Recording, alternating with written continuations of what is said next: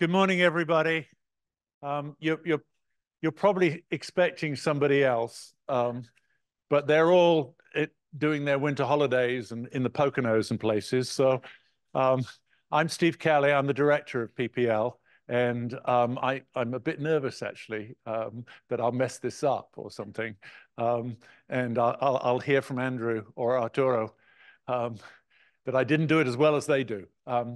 Thank you for coming out this morning. It was a beautiful morning, but probably quite hard to get out of your driveway. So good on you to make it all the way to the lab this morning.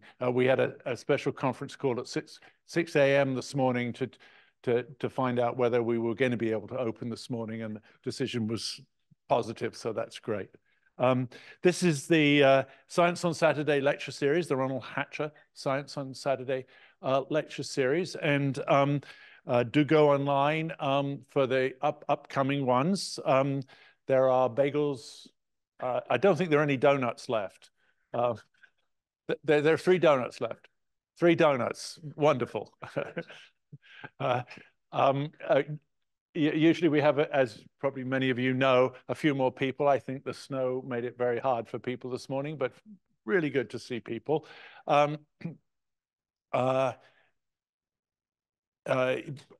Masks are optional. Please save your questions to the end. Wait for the microphone to come round, and so that the people online can hear what you're saying. That's very important, and also so that the speaker can hear your question.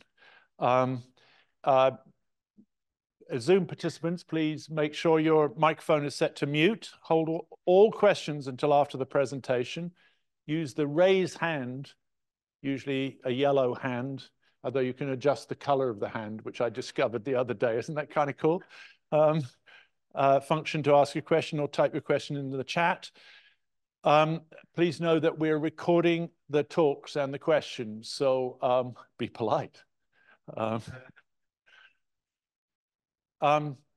We're very, very honored to have Wei Peng here today. Wei got her bachelor's from Peking University and then her PhD from a university up the street, Princeton University. We just discovered actually something very interesting, that we both met our spouses at the graduate college at Princeton. Mine 43 years ago, yours a little bit more recently than that. It's a good place to meet people. She's a professor in the university in the Andlinger Center for the Environment, and a core faculty member of the Center for Policy Research on Energy and the Environment. Her title today is, I'm not going to read everything. Let's see. The title, Decarbonizing the Energy System for a Cleaner and Healthier Future. The future is not there, actually. Oh, that's a bit worrying, actually. Thank you very much. Wait, do come up.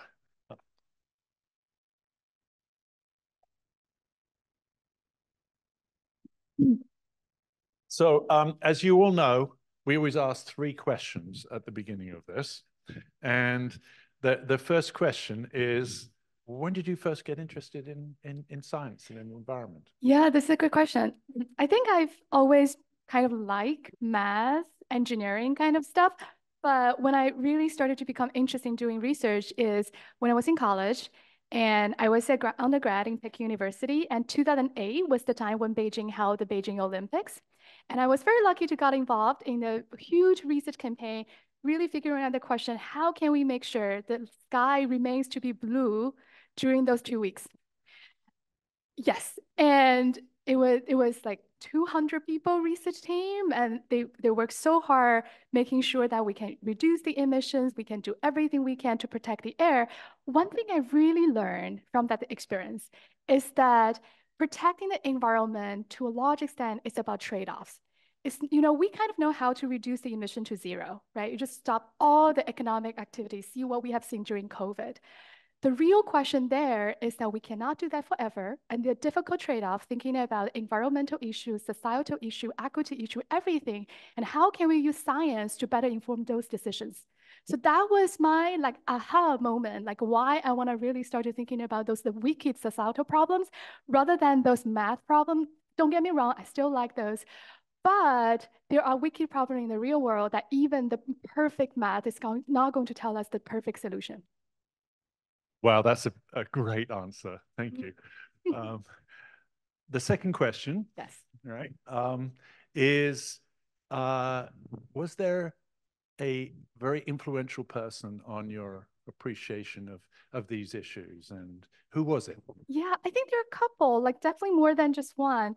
One teacher I really liked when I was a middle school student was my geography teacher, because she can always draw those like the maps, the world maps, and the maps for China and map of my home province, Hunan, just using the chalk on the board. And I was so amazed by that. And the other person that really changed my mind in terms of thinking about research in particular is someone I met during my grad school, David Victor, who is a professor at UC San Diego. He's a political scientist. And I love being challenged by him, thinking about why the right thing never get done in the real world, and why the model world is always too perfect to be true. So I think those two people really changed my thinking around these issues. You're really good at this. And the final question, Yeah. what do you do in your spare time? Yeah, so I have a 3-year-old. So as you could imagine, That's it. That's it. That's the end of my answer. Like he's definitely keeping us busy, overly busy, overly entertained in my spare time. Wonderful. Wei, thank you very much. And please.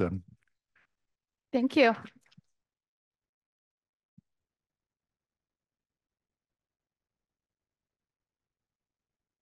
Okay, so I think I pulled on my slides.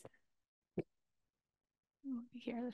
Okay, so I just talked a little bit about myself. But today you will be hearing me talking a lot about computational models. Before I do that, I want to start with something more personal. Now you all know that I grew up in China. So I want to start with this question. What was China like 40 years ago?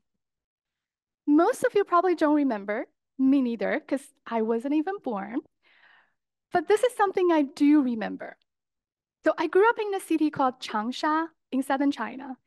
And about 15 years ago, we got our first international terminal at our airport so that people in my hometown can travel internationally. And about 10 years ago, we got our first train station for high-speed trains.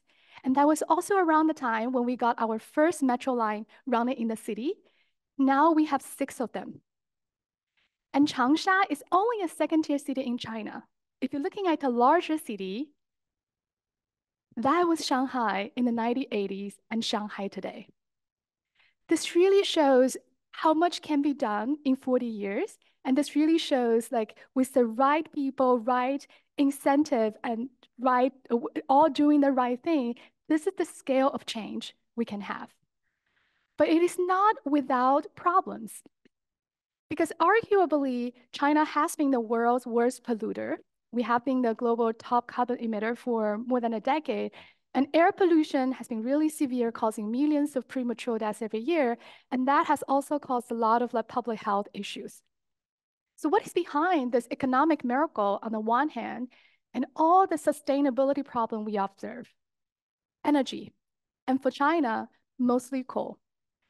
So here I'm showing you how in order to fuel this economic growth, the energy demand, energy consumption has been growing very rapidly over the past 40 years. So did the CO2 emissions. So on the one hand, energy really drives the economic miracle. But on the other hand, because burning coal in particular emit a lot of CO2 emissions, like those greenhouse gases emissions, and also air pollution, it has become a driver for many environmental problems we observe. But the past is in the past. The future is more important, even though it was missing in my title. So the more relevant question today is, what will China be like 40 years from now? But this question, I'm sure nobody knows. but we do know the direction because the country has pledged to reach carbon neutrality by 2060. So looking at how the emissions has been going up over the past 40 years, the country will need to completely reverse that trajectory in the next 40 years. And China is not the only country in this race to net zero. For example, the United States and the EU also pledged to reach net zero by 2050, 10 years earlier than China. But you can see that our emission trajectory has been going in the right direction over the 10 years. What we need to do is to have additional incentive and momentum so that we can get to where we want like 30 years from now. So I'm sure that you're all asking this question in your mind right now. Can we get there? Unfortunately, I don't have the superpower to predict the future.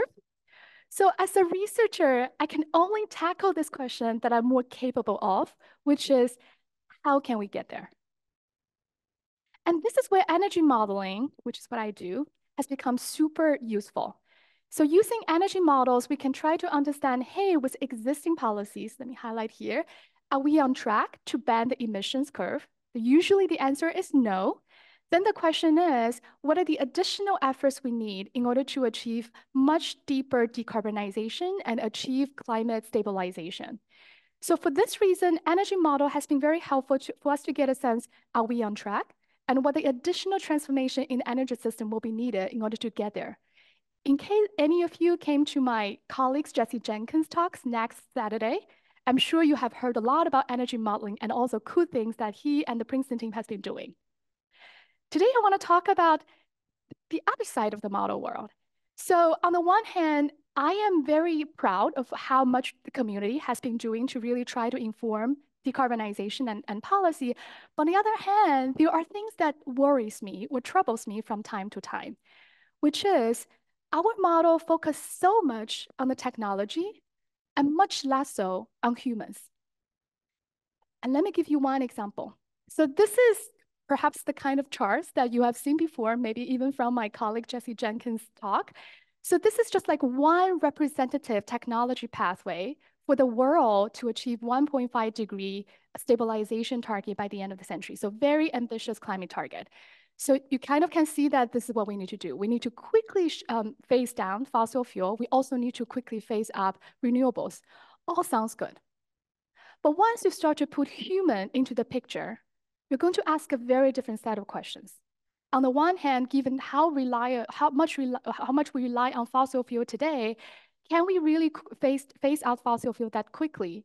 And given the institutional bottleneck and infrastructure need we have, can we scale up renewable that quickly? And on the other hand, people's life is going to be really changed from this energy transformation. So if we live in a world like with almost no fossil fuel, just imagine that world. This is going to change how we drive, how we live, and to many people, their livelihood. So then the question becomes, what does this transition, energy transition, really mean to people? And in fact, energy is really at the center of a lot of societal considerations. So it is definitely the core problem for the climate change, but it is also a key issue why we have air pollution, some of the health implications, and also there's environmental justice and other equity implications because of the way we consume and produce energy. On top of that, climate, to a large extent, it is a more longer-term concern. But many of the other considerations, air pollution, health, equity, for example, they're more near-term. And to a lot of people, worries about global warming is less still pressing than worries about their jobs, their health, and the air in their city. So for this reason, we have been thinking a lot about how can we really align our decarbonization transition with those more near-term considerations so that we're going to hopefully embrace those near-term benefits as we also try to tackle the big and long-term climate challenge. And that's the overarching question that a lot of my group have been thinking about. How can we incorporate air quality and health considerations into energy decarbonization strategies? So in order to do that, over the past few years, I have been leading a project called the Health Effects of Deep Decarbonization. So if you want to learn more, our project website is over there. But really what we have been trying hard to think is that can we put human and can we put health at the center when we're thinking about energy transition and the design of the associated policies? In short, what we really hope to do is that there's a cool set of analytical tools people have been building around energy modeling, but can we also now put those human impact assessment into the picture so that at the center, we have the right tool to thinking about the decarbonization challenge.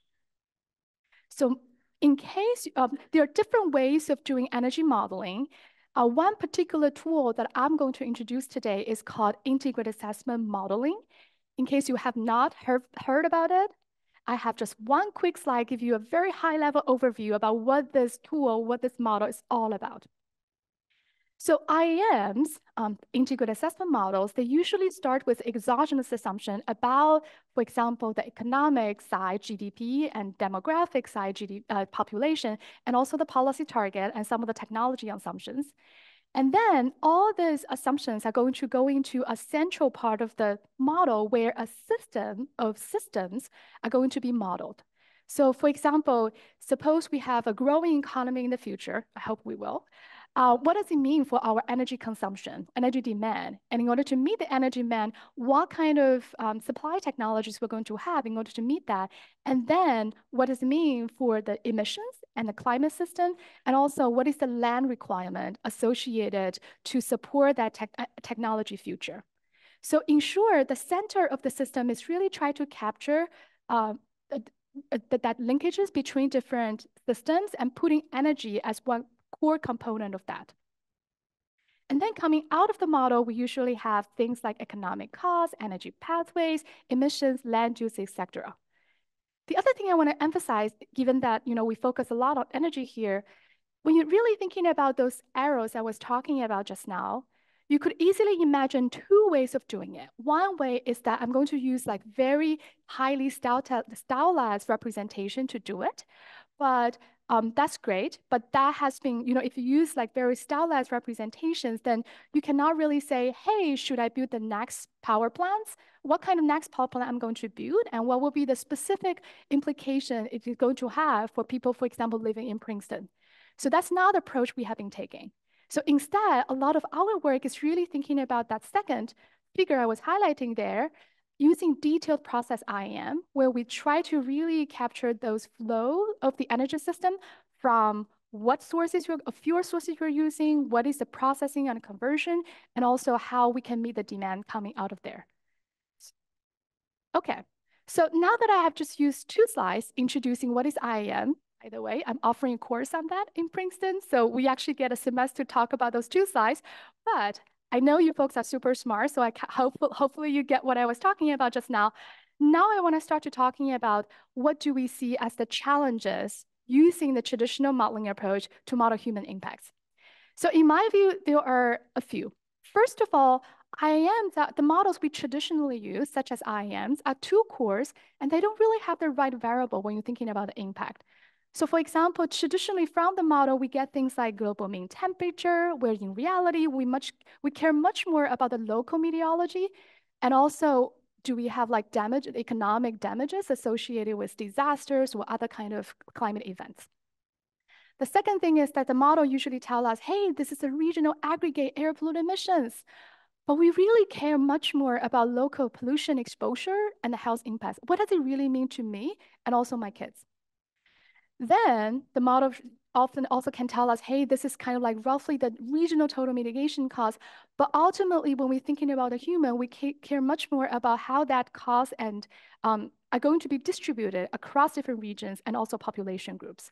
So in my view, that is one thing we need to do much better, which is going from really like force output to the variables and metrics that really mean something to me as a person.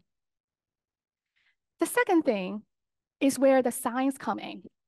So in fact, we're talking about a very complex system where there are very sophisticated relationships between my actions and also the impacts. So here's one such example.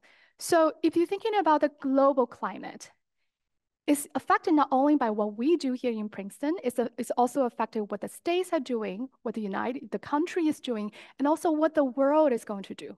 So if you're thinking about the climate, it is determined by the aggregate actions from many different levels. However, now that I care about my local impact, and when I'm thinking about local impact, they are also affected by multi-level decisions. So let's just thinking about here, we live here and we care about our air, the air we breathe here. But the air we breathe here is not only determined by how much emissions Princeton is emitting, we're also downwind region of Pennsylvania. So we also care about what Pennsylvania is doing in terms of shutting down their coal-fired power plants as an example. And to make it even more complicated, our local meteorology, like how much precipitation we get, what kind of wind we get, do we get another, for example, impact from wildfire, all these issues are affected by global climate. So as a result, there's a complex relationship between like my local, how the multi-level action is going to influence my local impact. And this is where a lot of science get complicated very quickly. This is a system where we have multi-level drivers, multi-scale linkages, and it's very hard to do a very good cause-effect relationship, like this is the impact from certain action. Yes, and to make it even more complicated, energy infrastructure often has long lifetime. So if I build a power plant or transmission grid today, I should thinking about the future because they're going to be there for at least a few decades. So, but at the same time, I know that for the next few decades, the technology is going to change, the social demographic trends is going to change. So how can we build the energy system that would give us good outcome, given that there are a wide range of future possibility for the future to unfold? So we don't have perfect answers to those challenges we were talking about just now.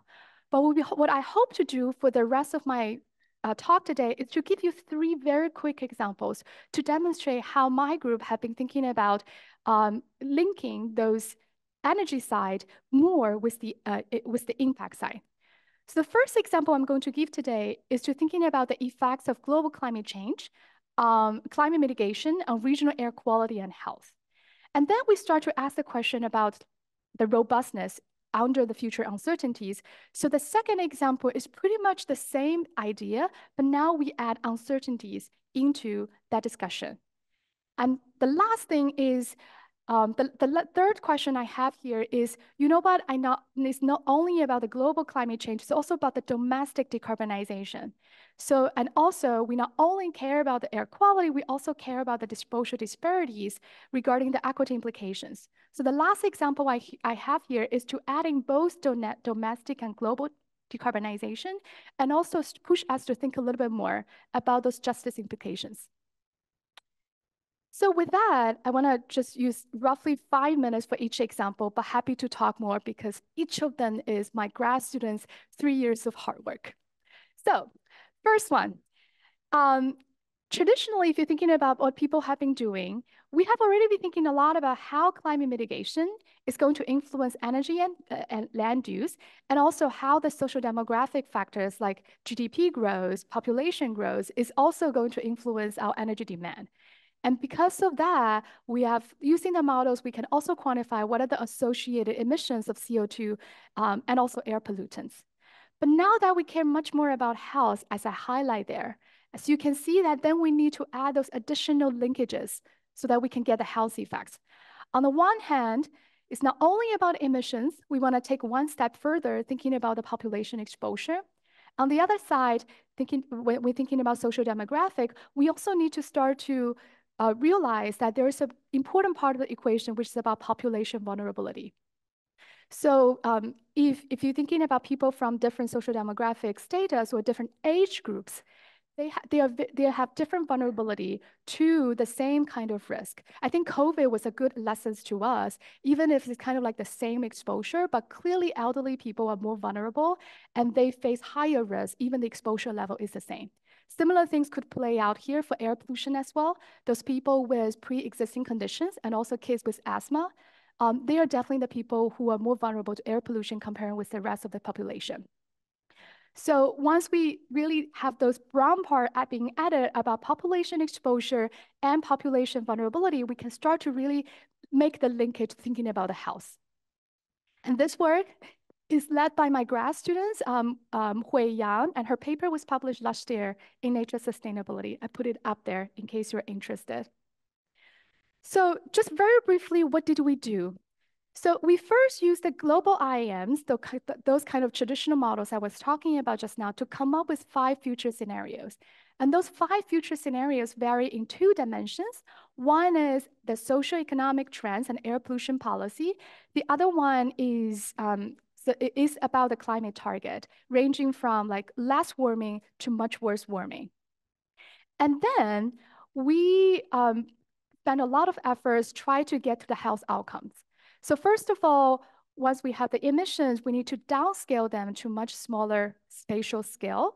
And then we put it into the Earth system model, the GFDL ESM model, so that we can get the climate variables and also the projection for the ambient PM 2.5, the fine particulate matter in the air. They're so small, they can penetrate into your lung and have health consequences.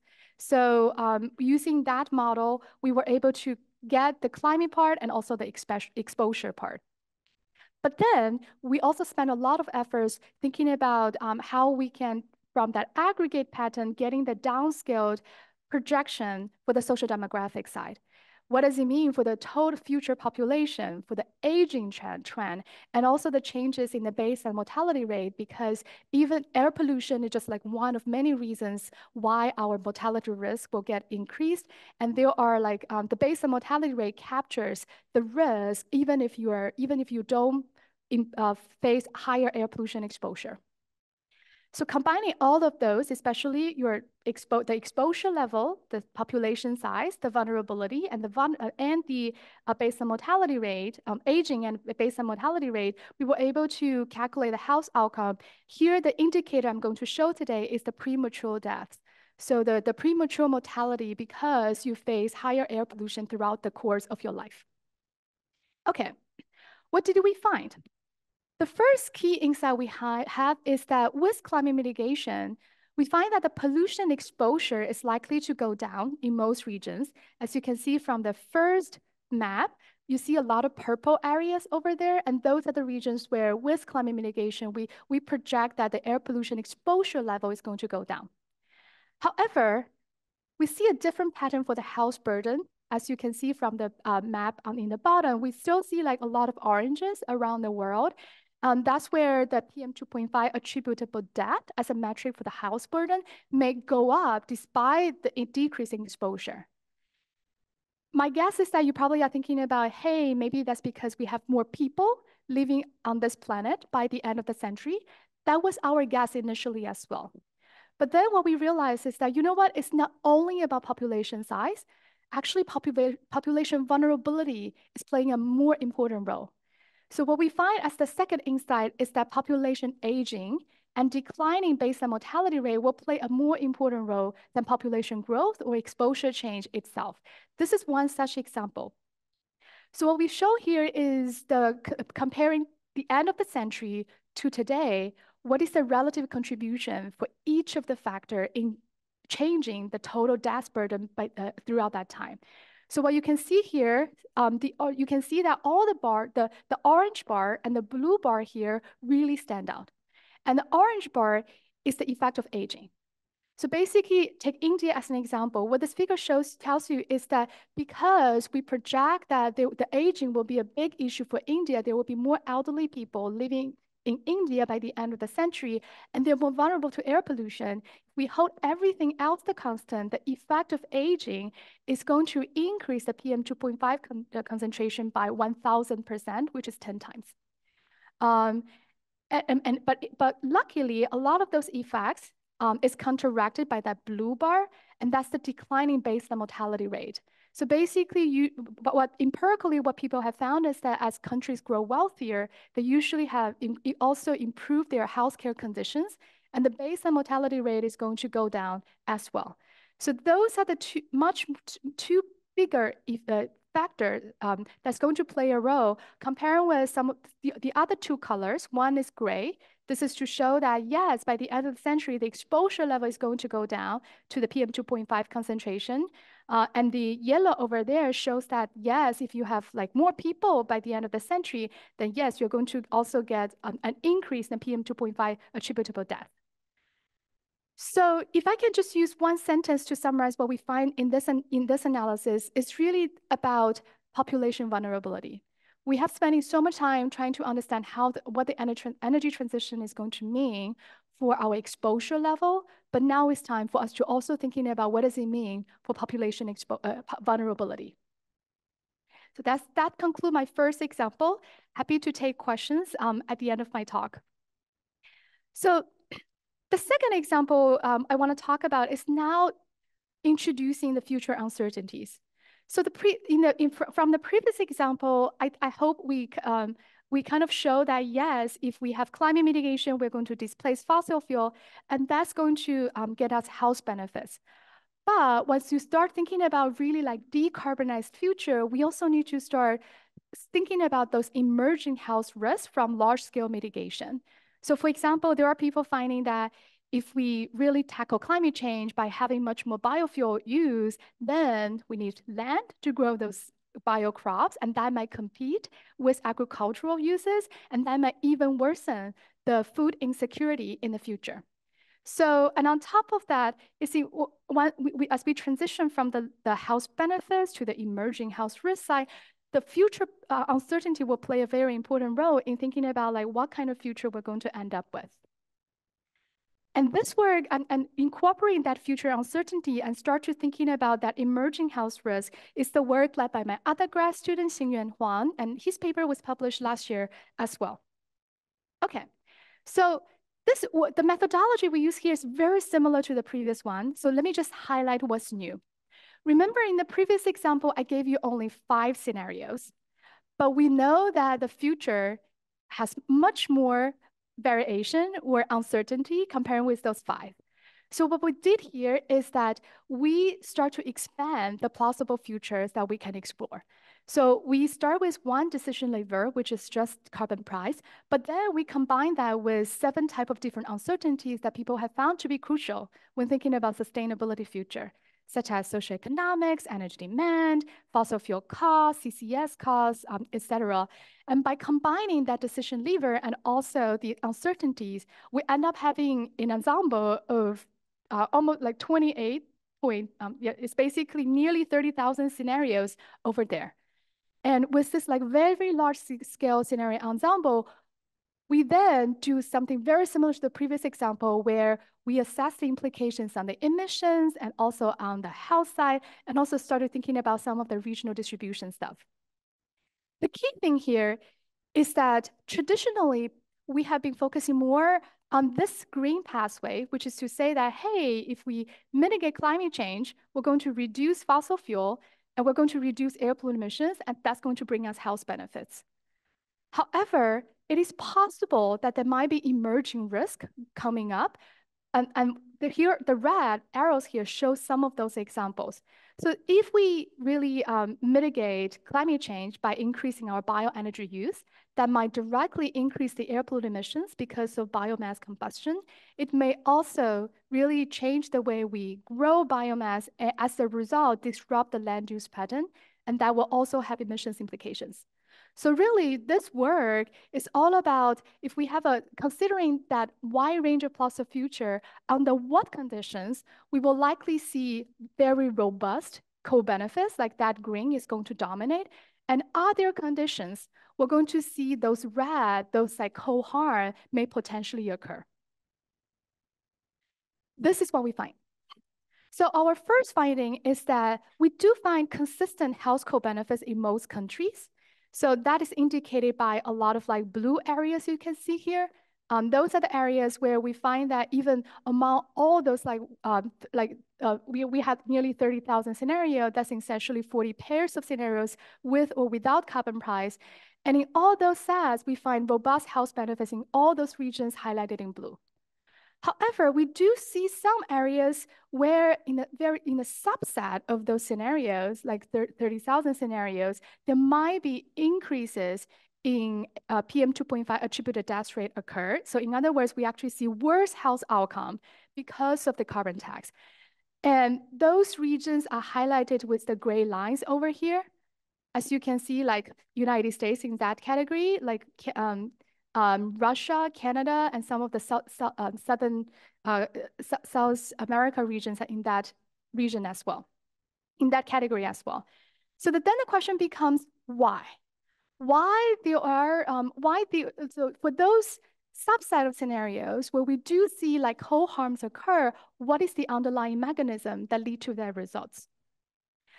So the short answer is that pathway for health coal harms to occur involve really complex interactions between sectors and regions. I'm going to show you a very complex figures, but no need to read through everything. I just want to use that as a way to highlight the pathway that I'm going to show on the left.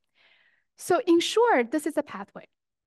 If we have a higher carbon price as a proxy for carbon mitigation, we're going to increase the bioenergy use as a result, even though, yes, at the same time, we reduce a lot of coal throughout a lot of world regions. And because of that, we see reduction in a lot of precursor emissions, such as sulfur dioxide, thanks to the reduction in coal use. But because of that increase in bioenergy use, we actually see some type of emissions, such as organic carbon, that's going to go up.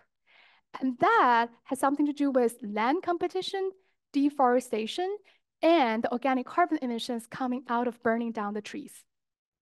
Because of that, since the ambient PM 2.5 concentration ultimately respond to different type of precursor emissions, then what we find is that there are regions far on the left where because since the reduction in SO2 emissions is always so large, we always see a lot of reductions in the concentration of PM 2.5, whereas there are like other regions where we start to see a small increase in the particular matter concentration, largely because of that increase in organic carbon. And finally, that translates into our health risk, as shown as the changes in PM 2.5 death rate. So using this example, if I can just use one sentence to summarize, the key thing is there might be unintended consequences as we start to tackle climate change. But those things might not be, do I have one more slide? Yes. But those things might not be, we can largely avoid those unintended consequences. And here's one such example. Remember I said just now that yes, there are regions where we might see an increase in the PM 2.5 attributable death rate, basically the health risk. There's one thing you can do that you can completely eliminate that health coal harm. And that example is changing your deforestation approach from open burning to clear cutting. So if you do that one thing, we're going to change from the blue blue box plots to the gray box plots. And you can see that now all the gray are below zero, essentially saying that we're eliminating those health coal harms. And we now can, for all the regions, we can start to embrace health coal benefits. So that concludes my second example. I think I'm doing all right. Now I want to go to the last example. And that's really motivated by the fact that yes, regional air quality might matter. Like that's really the focus for the previous two example, but we also care a lot about the exposure disparities and also how we can combine our domestic and global efforts to improve the equity outcome. So if we start to thinking about exposure disparities, that's essentially just to, at a very high level, this is just a simple correlation between two things. One is where the pollution is high. The other is where the disadvantaged populations live. And once we start to really thinking about that and put energy transition or decarbonization into the picture, where there are both global decarbonization and domestic decarbonization will influence where pollution might be high in the future. Because the domestic decarbonization efforts will change the energy system, as a result, changing the emissions patterns. And the global decarbonization is going to influence our global climate and also local meteorology. So both of those two mechanisms will influence where the pollution is high. But where the disadvantaged populations live has a lot to do with those very fine-scale socioeconomic trends, where like urbanization, migration, and also the healthcare system improvement, all those things will start to matter and influence that where disadvantaged populations live. So in short, in this work has not been published yet, so I will only show preliminary results, but it's led by my postdoc, Pengfei Wang.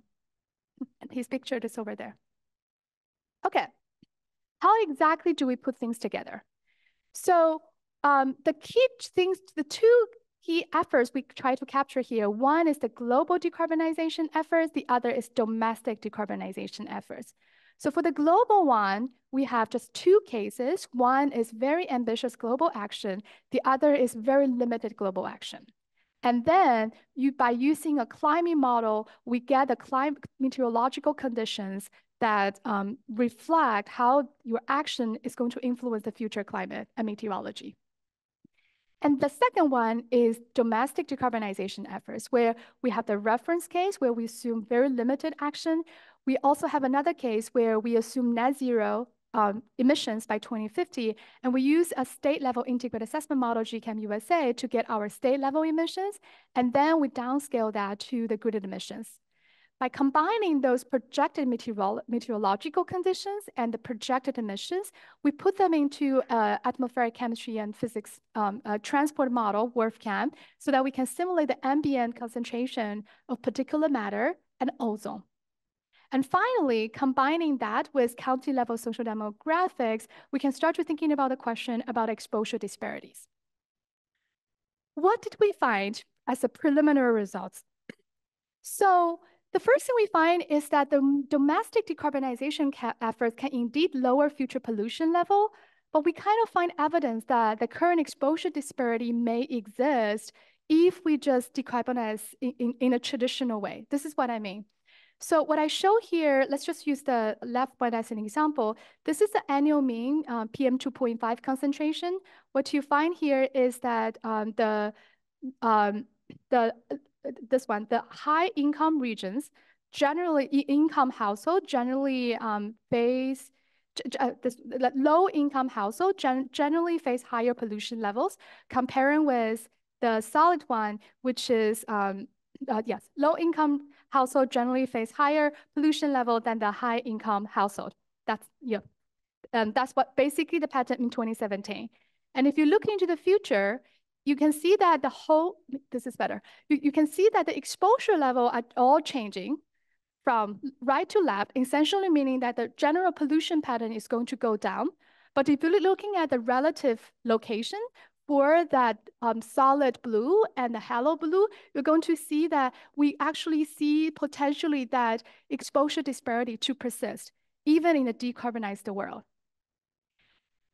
And it's interesting to notice that the ozone pattern is exactly the opposite. And this is also consistent with a lot of other people have found. For ozone, people generally find that the high income region, high income household actually have higher exposure to ozone concentration. And the main reason there is about urbanization, because usually ozone concentration are higher in the urban regions. And if you're just looking at the average, then the urban household will have on average higher income level as a result, really showing the results here. But the other thing we have found is that the global decarbonization efforts, because they can influence the meteorological conditions, can have very large impacts on the exposure disparities. So this is my previous results. Now I'm adding one more line. And this line, everything is the same as the other net zero case. The only change here is that we are changing the climate conditions as a result of really limited global decarbonization efforts. So as you can see, we start to see, especially for the PM 2.5 results, the exposure disparity starts to become really close between that lowest and highest decile of the household income groups. And some of the disparity results will also become very different when we're looking at the race results as well. So because these are preliminary, and I have to say that when we started this project, we were hoping to look for something more concrete. So it would be great if there's a news title from New York Times that's going to say, hey, decarbonization is going to improve equity or something like that. What we actually find from this analysis is that the relationship is so complex. And we probably want to be a little bit cautious whenever we want to make an equity conclusion about decarbonization. And this is what I mean. So when we think so first of all, the pollution pattern has a lot to do with how we project the fine scale pattern of future emissions. And that means what kind of facilities we're going to add into the future and where those facilities are going to be. So today, the emission hotspots are mainly the places we have dirty, like coal-based power plants or industrial facilities. They might be gone by 2050 with decarbonization, but we'll be adding new. And where are we going to add those new facilities, how clean they are? This will influence the fine scale pattern of emissions. And also, we need think about fine scale spatial pattern for future wind, boundary layer height, and rainfall patterns. And that has been super hard, really, to get a very good handle of from global modeling to global modeling of the climate system to the regional modeling of the meteorology conditions. On the social demographic side, there's so much uncertainties regarding like migration, urbanization, economic development, and also if we put like healthcare into the whole picture, it's going to become even more difficult to project. And finally, the other thing we find really not confusing, but really complicated is that how you are thinking about equity also matter. Right? Are you thinking about are you assessing your exposure disparity at the county scale or at the census tract scale or at the neighborhood scale? Do you really more thinking about income effect or race effect? Depending on how you define equity, many times you're going to get different conclusions about the exposure disparities. So if I can just summarize in one sentence, what we find from this like long process trying to search for something concrete is that unfortunately we didn't really find that. And methodologically, we actually find model choice and assumptions matter a lot when we're thinking about equity assessments. This is my last slide. So I hope the examples I gave just now give you a flavor of some of our thinking about linking energy transition with human impact. If I can just summarize everything I say into 2 sentences, I think we need much more focus on human-centered decarbonization strategies, and our models need to get real about people.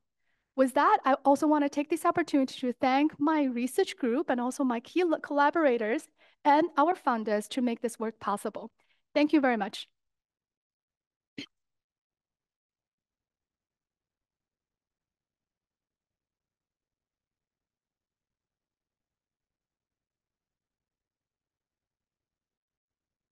Thank you very much. That was excellent. We have microphones going around. Brett is bringing them around right now. So we have a question right there.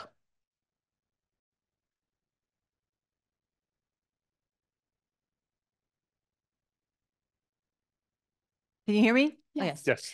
Thanks for your presentation. If you went back to slide 29, I don't understand it. When I look at, China versus Canada, Yes. and you talk about Canada being end up in a worse situation.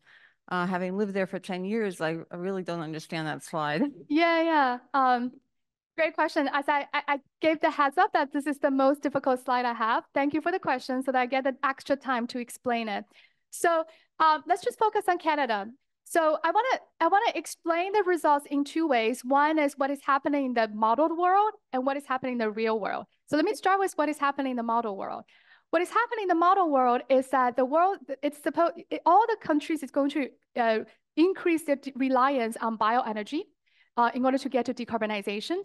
But then there's a question about which world region is going to produce or grow that biocrop in order to meet the demand. In the modeled world, it makes assumption that there's a global market for bioenergy. And because in Canada, the model think there are a lot of like unmanaged forests, so there will be very limited cost to burn down those forests and turn it into a way you can grow bioenergy crops.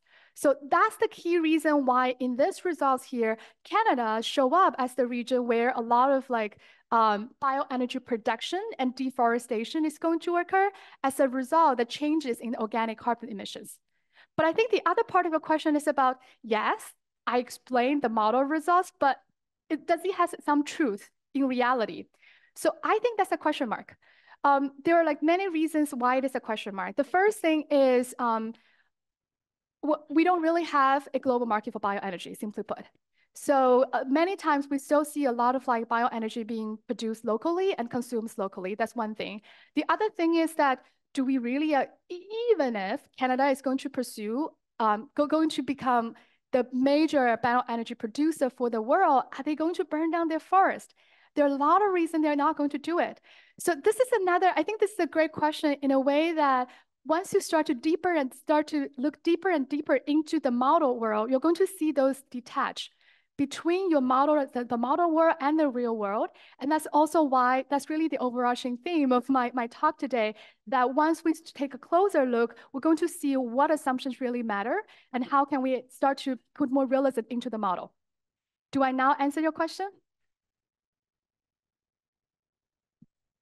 So many more questions coming out of that. Yes. You know, because it's also people are looking to reduce deforestation.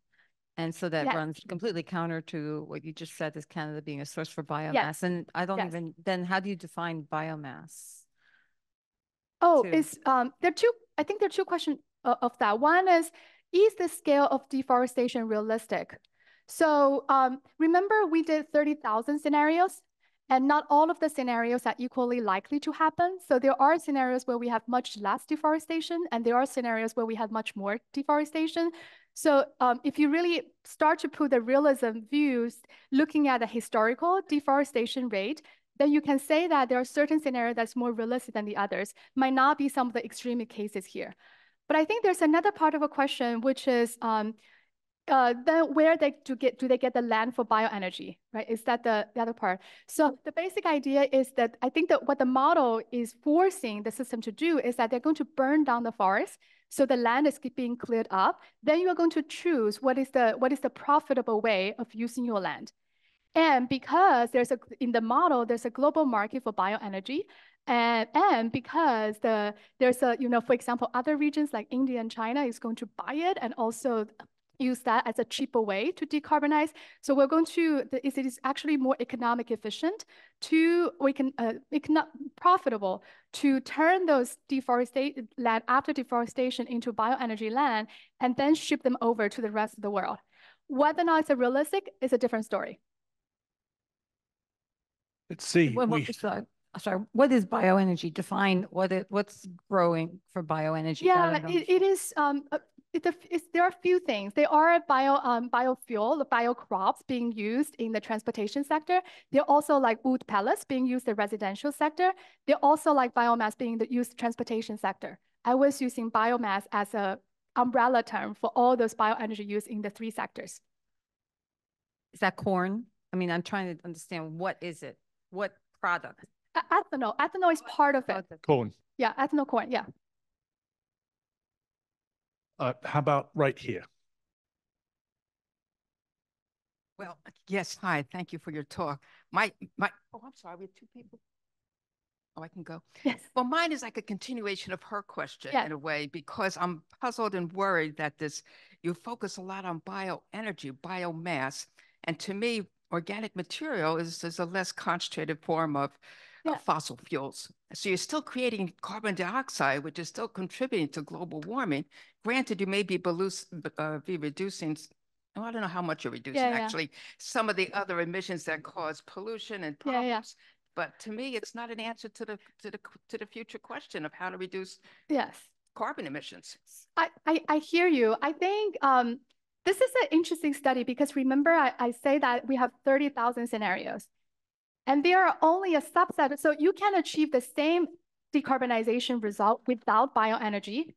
You can achieve that with, for example, wind, solar, electric vehicles, and other technologies as well. So what I was hoping to say is that under what conditions we're going to have like bad outcomes. And you're absolutely right. Those scenarios that we rely more on bioenergy are indeed the world where we are going to have worse outcomes, both in terms of the air pollution and also in our carbon outcomes. So I'm not advocating for bioenergy. What I'm trying to show here is that, yeah, there are 30,000 scenarios. The scenarios with the most problems are the scenarios using more on dependent more on bioenergy. Do I now answer your question? Yeah, I agree. I think it's a very tricky interpretation once you have 30,000 scenarios about the future. Okay, we have another question up over there. Okay, so is one of the advantages of biomass and biofuels that you could do carbon capture on them and actually extract carbon out of the environment and then put it into the ground, for example? Yes, so I wish we can invite a bioenergy expert to this talk in the future. I'm not, so I will just say what I understand about the system. So we can put, so there are like different ways you can do it. So for example, you can combine coal and biomass, do gasification, and then you can put CCA onto it. So capture the relevant, capture the CO2. And then if you think carefully about how you source your bioenergy, it can be negative emissions. So they're like, although, so this is mainly the strategy people have been pursuing for the power sector. There's also biorefinery, where there are already like low-hanging fruits regarding how you capture those CO2, and then thinking about where you store them. So in short, I think bioenergy, not sure where you had this question, but if you have been following the IPCC report, you're going to see a lot of scenarios where ultimately they rely on what we call BACS, bioenergy with CCS, in order to reach that decarbonization. I have a lot of concerns about that because a lot of those technologies are not commercially proven to be feasible today. But in the model world, if you assume it's going to be viable by 2030, it will come online in 2030. Yes, I think we have a suggestion here for a talk in this series next time. So this question here. The first one is, I think you have a slides on like the reduction based on the population, like a different country like India and others. So I saw that in terms of population, right? I mean, the effect is very small. I mean, aging is considerably large. Yeah. I know that the Indian population probably by 2070 is gonna probably exceeding 1.7 billion. I mean, now is actually bigger than China. Do you really think that effect is that small? I mean, in the model? Yeah, so great question. So I'm showing one of the, as you can see, I'm showing one of the more extreme cases here. There are two extreme part of this figure. One is that I'm showing the result by the end of the century comparing with today. And that world look very different, especially thinking about aging. I think in India, it's projected like 80%, like 70 to 80% of people will be 65 or up. So that's a world very different comparing with the age structure that India experienced today. If you're looking at 2050, then the effect of aging is going to be, the age structure will be very different. That's one thing. The other thing, I guess what you're saying is that why the yellow is very slow. I think the reason that yellow is very slow is because I'm comparing them to the other factors, right? So if I show the same figure for a different scenario and also for a more near term, like 2050, where we actually have more confidence about, I'm sure that the yellow probably will be larger than the other ones. But this is the extreme case in 2100. And this is also SSP1. That's the scenario where we assume the world is going to grow very rapidly. So with good economic growth and healthcare system, you're going to see two effects happening at the same time. One is people live longer. So you actually have more aging problem. And also you're going to have lower baseline mortality rate because people have better healthcare. So that is why that orange and that blue will both grow if you assume very well economic growth. Yeah, thank you. I think that makes sense. I mean, if I could quickly ask, I think a lot of models here seem to be very complex, and there's a lot of input output. And I'm wondering, like nowadays with the AI models or deep learning, would be able to actually utilize the data to learn those models rather than to model it? Great question. The key challenge for people in my field is about how can we use historical data to project for the future. So we have been, if you're really thinking about machine learning algorithm, we have been using that a lot for near-term projections. You're absolutely right. especially in the air quality side, on the energy side. Machine learning has really transformed the modeling technique to a large extent.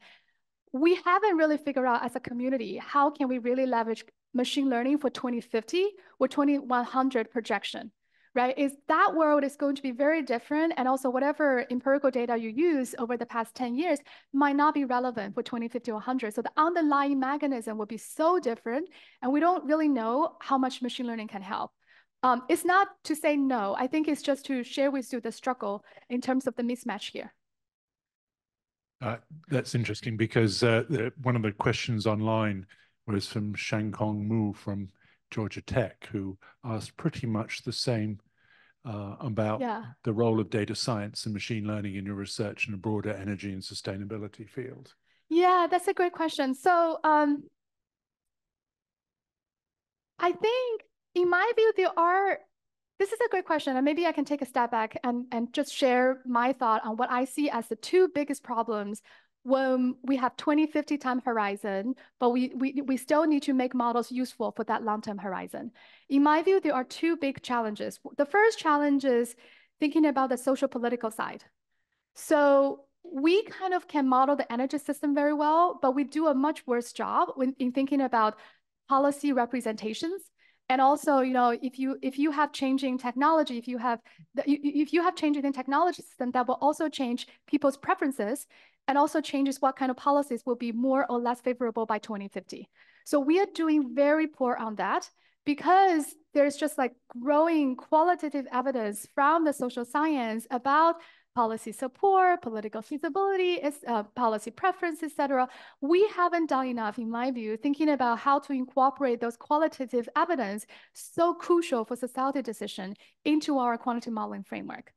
And the second issue is probably more relevant to this, and I think it's a fundamental question about how can we use historical data to project for long-term future when we know that the future is going to be very, very different. So there's a very famous figure in my field, like how the energy models always underpredict the growth in wind and solar. Have you seen that figure before? I should share with you folks next time. So it's like over the past 2 decades or so, we constantly underpredict how much wind and solar will come online.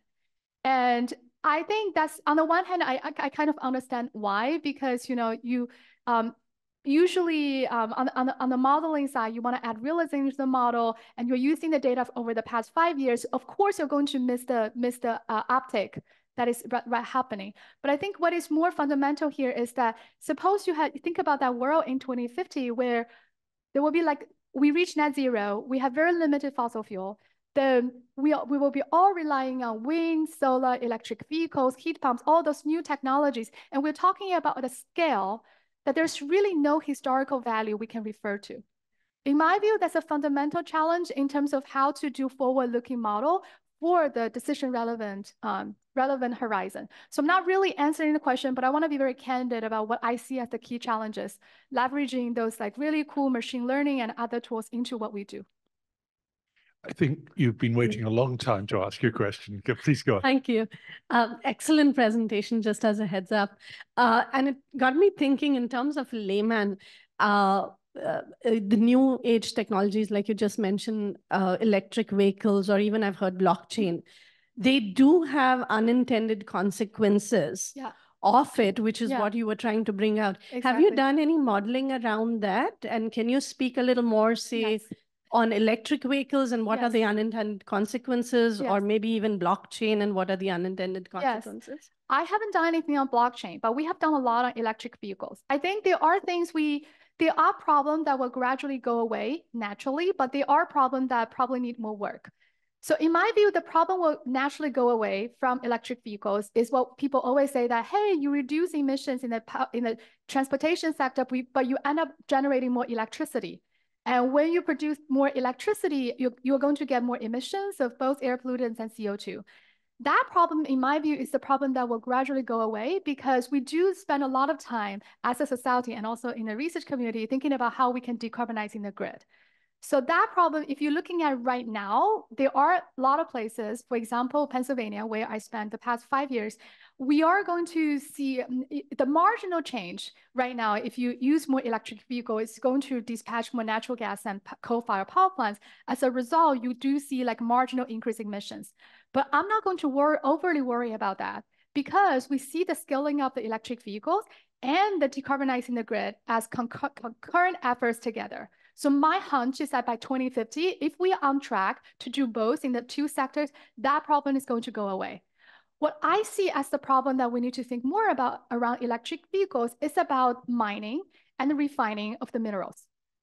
And we actually have a paper that is in the making right now, thinking about, especially for countries like China and India, they, first of all, two countries are different because China is largely dominating the critical mineral supply chain these days. But no matter what, there's a lot of emphasis right now about like increasing the onshoring the supply chain, like increasing the domestic manufacturing and mining activities. And then the question becomes, okay, when we try to get those critical minerals, are we also cleaning up the water pollution, the air pollution issues associated with that process? So in my view, that's the problem that we can overcome, but I don't think it has received sufficient attention comparing with the huge attention we have put on the power sector emissions coming as associated with electric vehicles. Great, thank you. And I was actually thinking about the mining part as well. So there isn't enough study, as per your suggestion, that we've done enough of analysis of what that might mean to the environment. I think this goes back to the question I was talking about just now. Like, we are always looking at the marginal change. And in fact, we are much better at quantifying the marginal change. But what is, in my view, more important is to thinking about that 2050 world, that we will only sell and buy electric cars. And we're not talking about, we're really talking about building that global supply chain for EV from scratch to a large extent. And it's going to be a very different scale of many activities right now. So I do think we have a fair understanding about the marginal effect, but I don't think we have sufficient understanding about that fundamental impact, like how we can take a step back, starting from the endpoint, and then to thinking about how to design the supply chain in a way that we can meet that huge demand at the same time, not having those unintended environmental consequences. Does that make sense? So we know something, but I think the bigger question is the unknown. One of the big areas of research for the Department of Energy is to find substitute materials for all those critical minerals, because cobalt, for instance, in batteries, obviously lithium supply is in things, but it's also the rare earths, which are much rarer, and finding technologies that replace them with easily found minerals that are easier to mine or whatever. Yeah. Question. I had two questions. I'll ask them both and you can answer them. Sure. Firstly, how well can you measure the carbon emissions from any country? Great question. And is that something you can measure annually? And then second question was, you had these 80 variables you were modeling, and then you presented the results for one of them in that complicated chart, right? My question was, what would be quite useful is, given a particular country, like say India or China or Canada or whatever, if you can model its socioeconomic situations and then say, what is the recommendation you have based on those 80 variables, which one you would recommend to them? And can you correlate it to what they're doing by the annual measurements? Great question. First question about measuring CO2 emissions. So there is a huge community effort thinking about emission inventory, building an emission inventory for greenhouse gases, including CO2. What I can talk forever about that, but I think the short answer is that we have a much better understanding about the emissions coming from the energy sector, much less confidence about the emissions coming from the land use sector. And they're so much connected. And of course, it's not going to be a surprise to you. We have we always have better data for United States and European countries, because the US EPA, as an example, is really like collecting that data continuously over time, so that we do have a fairly good data about that. If you're looking at countries like Africa, it's really at a different scale of data collection, monitoring stage. So that's a long way to say we do now have the global emission inventory for the CO2 emissions, but I do want to highlight for example, the energy part is more certain than the land use part. and the advanced economy data is much better than the developing world. So that's my answer to the first question. Your second question is a great one, because I'm moving more and more towards thinking about subnational and national modeling, because they are going to be more useful than the global type of analysis if our goal is to really inform the decisions. And I was trying to get to some of that in my last example, focusing on the United States, because I really think that's the kind of modeling that would be useful. So you do need to have the subnational representation, US, China, India, you name a country. But I do think it's important to combine that with the global linkages, because these days, like, things are connected. You're going to miss a lot if you only do a subnational modeling. And you're absolutely right that if you take China and India as an example, air pollution is a much greater concern over there. And there's sufficient evidence that, you know what, you can't largely clean up the air in India and China without changing the way you use energy, right? You can't just put sulfur scrubbers on power plants. You can have more stringent emission control on your vehicles. And in fact, those are actually more cost-effective ways to reduce emissions today, comparing with shifting completely away from fossil fuel for those countries. So I think those country-specific contexts and also building subnational modeling in that context is a crucial point. And I think the community is moving towards that, just not fast enough, in my opinion. Thank you. We have a question right here. Thank you so much for your talk. In one of your last figures with the, where you talked about like the median household income, how did you, like, what factors did you use to predict that? And what can we do to kind of make that gap smaller? So, great question. So I think the first thing I want to say here is that the way we did the county ranking is not based on projection. Right now, the data here, I think we just used the 2020 census data. So we're not saying, you know, what countries will be richer or poorer in 2050 and map that. We are really just using the current data. But I guess the bigger question is why we choose to do that. The main reason is that we haven't found a good way to make that fine-scale projection for 2050. So instead, we took approach to say to more about, hey, our analysis show some potential trends in 2050 and look at our results. If your county is richer or poorer just based on the GDP level today, then this might be the impact you might anticipate. So that's, did I answer your question? Because I think, you know, we did not really do projection. That's a great point, because we haven't found a way to do like really county level projection in a very good way. For socioeconomics. We have one question that I really should have looked at because it's online in two places. It says, thank you, Dr. Peng. It's from Vilas Anavarapu. Do we have strategies to address PM that isn't carbon? Yeah, I just gave some examples because I think here in this country, we are actually a very good example where we largely address our particular matter issue without changing the way we use energy. We're solving our climate problem, right? Thanks to Clean Air Act, since then, there are a lot of efforts to shift away from coal. And there's also shale gas boom in this country, which accelerate the transition from coal to natural gas. And natural gas is much cleaner from air pollution perspective than coal. So that's a long way to say, I think we know how to, in fact, we know how to mitigate emissions. Air pollutant emissions without really addressing the carbon problem. But I see what is more challenging is that now for countries, so United States, EU, to a large extent, solved air pollution problem, and now they take on the next one, which is climate. I do not think for the countries like China or India or the African countries, they have the time to solve one problem and wait and then solve the other. So that's the reason why a lot of our work is really trying to emphasize, can we see alignment so that the country can achieve both goals simultaneously? It's not because we don't know how to do one very well. It's just because I don't think we have time to wait. We've worked you very hard. So one last question, okay?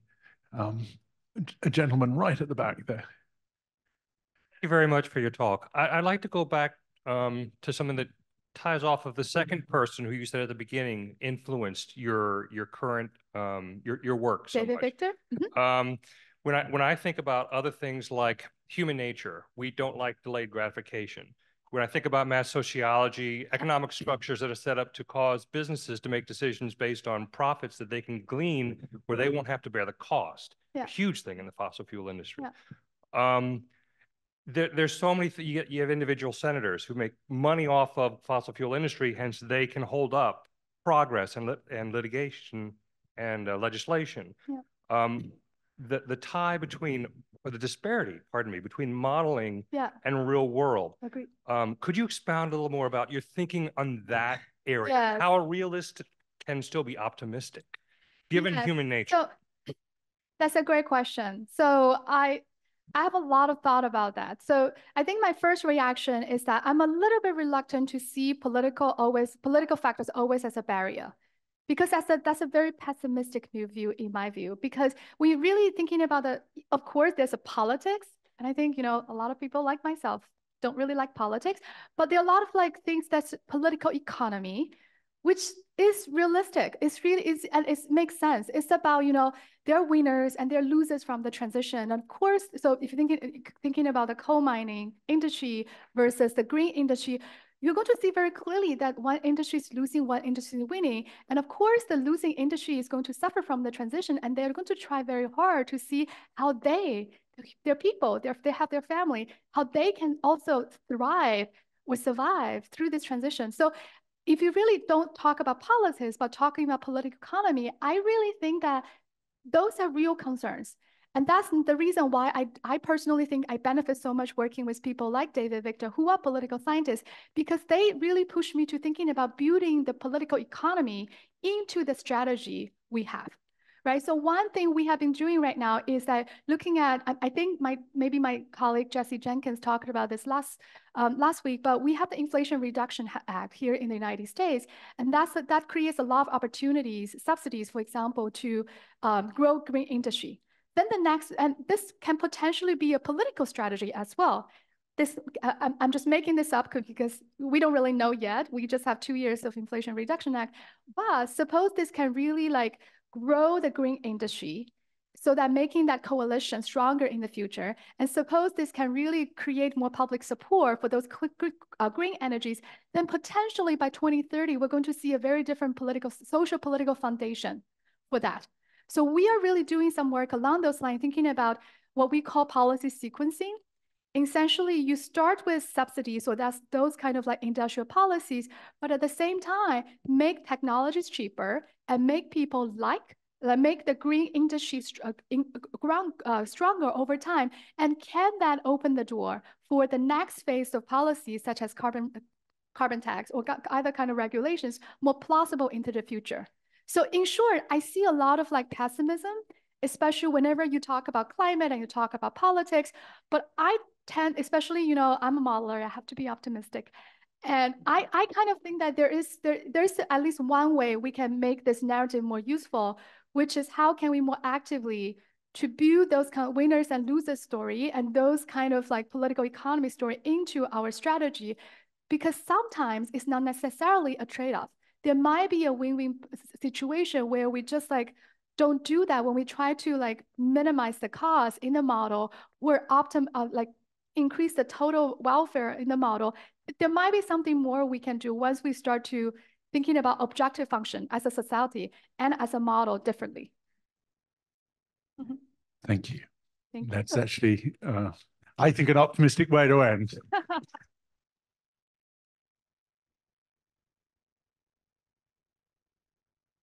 Thank you so much. I've heard you talk 3 times. Every time I learn something new. So thank you very, very much again. Thank you.